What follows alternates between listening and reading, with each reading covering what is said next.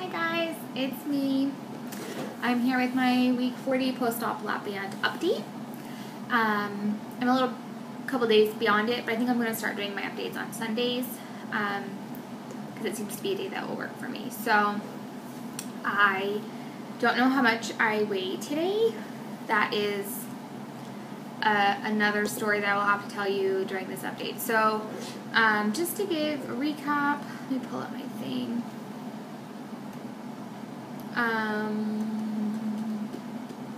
I'm going to start with last Friday, and then I will come up till today. I was going to do my update on Thursday, that's why I started with last Friday, but I didn't. So, Monday, okay, just kidding. I guess I'll start with Monday. Yeah, Monday.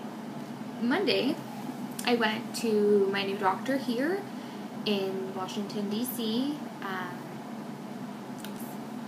A decent experience, I guess. He was really nice. He asked me a lot of questions about my LapBand. He asked me some questions that I didn't know the answer to, like if my port was sewn in or if it was put in place with, like the port, like a gun, basically, like where they, like, it's a thing where they click and it, like, puts the port in your abdomen, in your abdominal muscle, or if it was sewn in. I'm not sure. I hope mine was sewn in. But yeah, so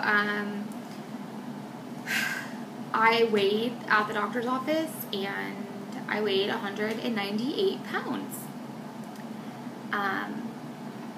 So that's not good. I was under the impression that I weighed 194 pounds, and that is not the same as 198 pounds. So, I was like, okay, well, I need to stop using my scale on the carpet in my bedroom. So I started using the scale on the tile outside of my dorm room. I'd get up really early so I can go out there, like, half naked, because I will typically like to weigh naked, but here I can't. So I just have my bra and underwear on, and I go in the hallway really quick, and I weigh myself, and I come back in my room. Excuse me. So as of Monday, I was 198. I got my fill. I got 1 cc. I did liquids Monday, mushies Tuesday, solids Wednesday. I weighed myself in the hallway, I want to say on Tuesday, and I was at 195. And then I think it was Wednesday that I weighed myself, Wednesday or Thursday, and my scale said 200 pounds. And I'm like, that is not correct. That's not correct. So I basically don't use that scale anymore because it's not good for me. It was telling me I weighed less than I did when I weighed a lot, and now it's telling me that I weigh more than I do when I don't weigh that much. So I have not had a scale for the past 4 days. I been eating pretty well. Something that's a little bit different about this fill than last fills is that in the morning I can eat. I'm not super tight in the morning. I'm tighter than, whatever, but not like super tight. Like, I know some people can't eat first thing in the morning. They have to like drink coffee and then they can eat. I can eat. Except after I eat, my LapBand like freaking clenches closed. So today, for example, I was done eating at 9:30, and then at about 2:30, I tried to eat some tuna that I made, tuna salad, tuna mayonnaise relish, and I couldn't. I got stuck, and I couldn't do it. So that was at 2:30. I tried like an hour later, still wasn't happening, so then I decided to wait till dinner, and so I went to dinner at about 5:30, and I was fine to eat. Once the gates open for dinner time, I can eat. Like, so tonight I ate salad, cucumbers, blue cheese, and some bacon. So like I basically made like a Cobb salad, and then I ate some watermelon, And then I made a mistake of staying in the cafeteria because, like, I don't know, here the cafeteria is really social, and I'm only here for a short time, and I want to get that socialization in the cafeteria. Like, I need to be signing, I need to be around deaf people, like, I want to stay in the cafeteria so I can hang out.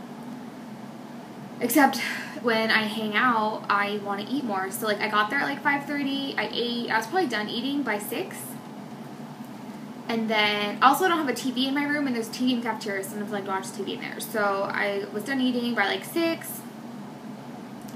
I was full, you know, it was fine, and I sat in there, and then, like, a half an hour later, I saw somebody had, like, chicken wings. I'm like, what? I want some chicken wings, so I got chicken wings, and then I sat there and ate that, and then, like, a half an hour later, like, we're still sitting there, just, like, talking and stuff, and I was like, oh, maybe I'll get some ice cream. So I had ice cream. So today wasn't really that great, but, like, yesterday was great, the day before that was pretty good, and, overall, I feel, like, pretty good about this week.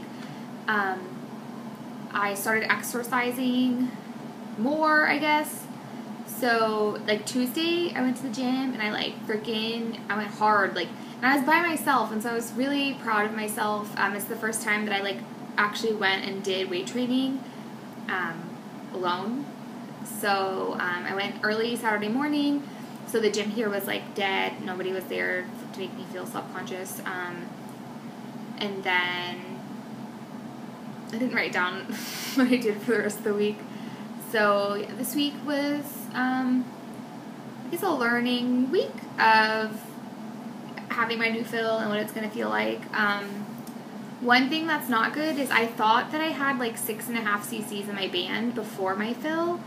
And then when I went to the doctor, he completely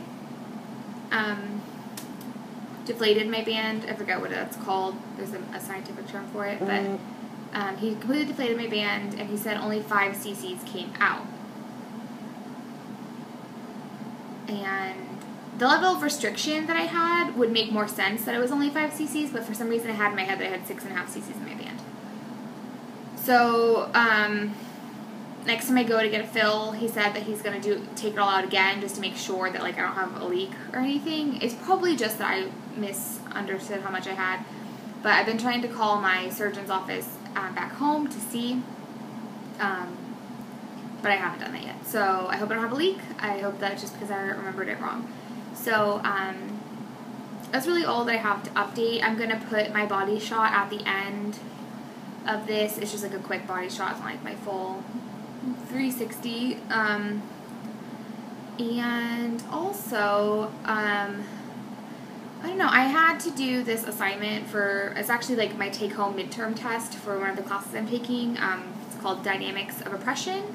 That's the course title, and we had to pick from a list of articles and compare and contrast these 2 articles. And 2 of the articles on the list were about discrimination based on obesity. And the first article was basically just talking about how it happens, where it happens, how it affects people. But the second article that I was reading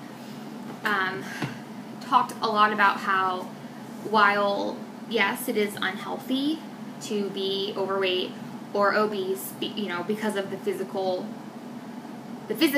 effects of it, the physiological effects of being overweight.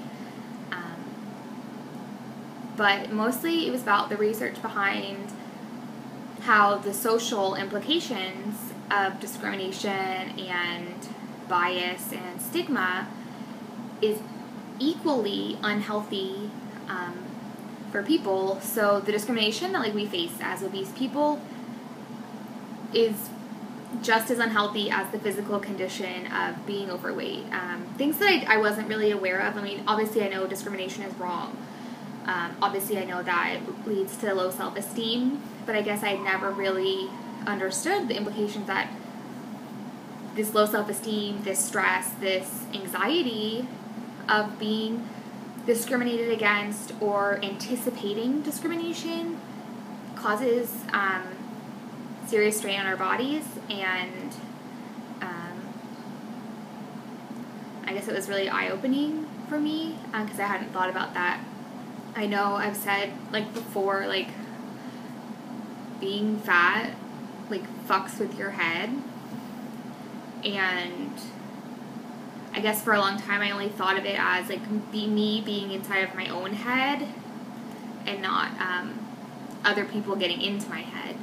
I guess I like to think that I'm, like, independent and this, like, impenetrable fortress or whatever, you know, but I don't know, it in a way, like, it feels good to know that, like, this is real, it's legitimate, it's backed by research, it's, you know, the same things happen, people who are discriminated against based on race, things like all sorts of medical conditions, like high blood pressure, lots of different things, I can't quote it off the top of my head or whatever, but I guess it's just nice to see a legitimacy being given to the effects that it has on people who are discriminated against because of their weight. Talked about, like, obesity being, like, the last acceptable form of discrimination, because people think that fat people are lazy or basically that and everything else, you know. So it was just a really interesting article, and if you guys have access to it, it's not a light read, it's like an academic writing, but it's worth the read, and I want to make sure I give you the right one. Okay, the one that I really liked the most was called, if I could find it, I'm so sorry, was called The Stigma of Obesity, and it's by Marcus Schaefer and Ken Ferraro. And the other article that I read was called Bias, Discrimination, and Obesity by Rebecca Puhl, Puhl, and Kelly Browner, or Browning, I'm not sure. So, I have access to them through my university, but I'm not sure if you can probably find them online otherwise, or through some sort of journal database. So, yeah, read about it because it affects you, and it's very real, and it's not just in your head. It gets in your head, it affects your body, but it's not just in your head. People are putting that shit there. So, I don't know, I guess I'm a firm believer in the more you know, the better you do, or I'm not really sure how that saying goes. When you know better, you do better. How about that? Because I know a lot of it was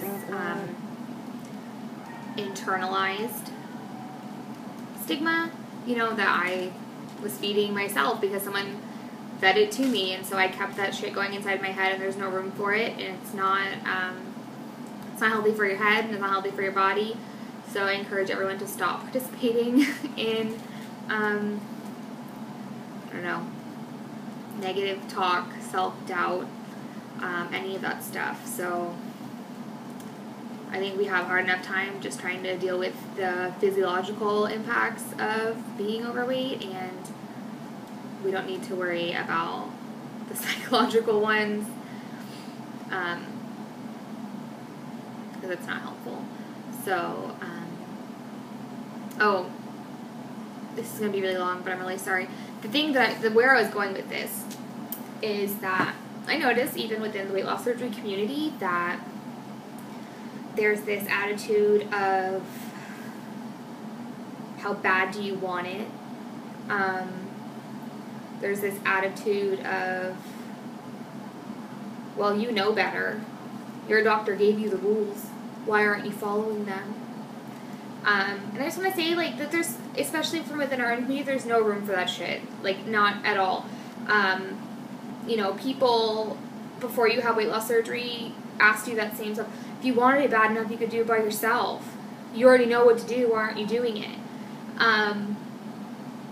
And you obviously have taken the step forward to have weight loss surgery, and that is a major step. And we don't need anybody telling us after we've had weight loss surgery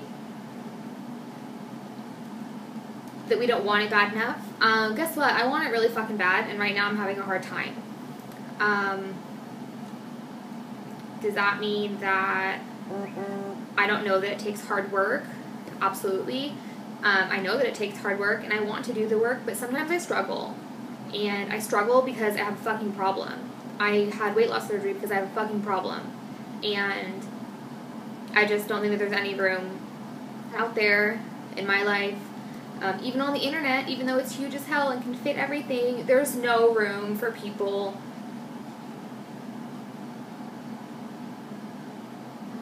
to make anyone feel inferior based on their success, the timeline of their progress, or anything like that. And I think that that's right there, like within the community. Like if you've had weight loss surgery and you're telling someone else they don't want it bad enough and they're not working hard enough, that's like horizontal fucking discrimination, and you're an asshole if you say that stuff.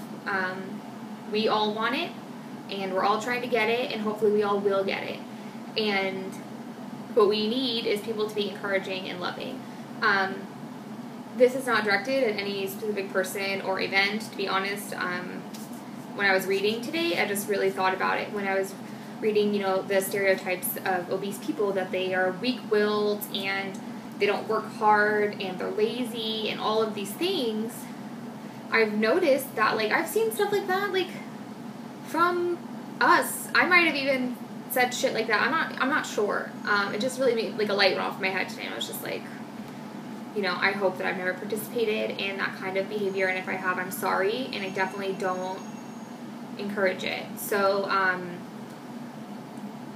yeah, that's all. I'm going to go because this is really long. I intend to weigh myself tomorrow morning at this gym's scale. I tried to go Friday, but the weight training room was closed, and so I couldn't get on the scale. So I'm going to go tomorrow morning, and I will report my weight for you guys next week. I hope you guys are doing great. I love you, and I will put my body shot at the end of it. Have a good week.